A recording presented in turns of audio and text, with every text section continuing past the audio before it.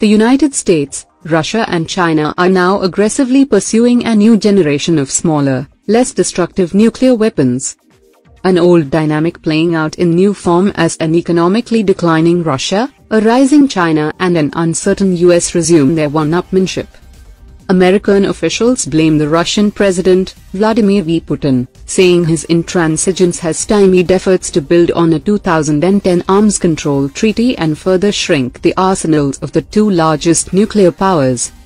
Some blame the United States itself for speeding ahead with a nuclear modernization that, in the name of improving safety and reliability, US expects to spend on the nuclear revitalization program estimated at up to $1 trillion over 3 decades and use it to lobby for their own sophisticated weaponry.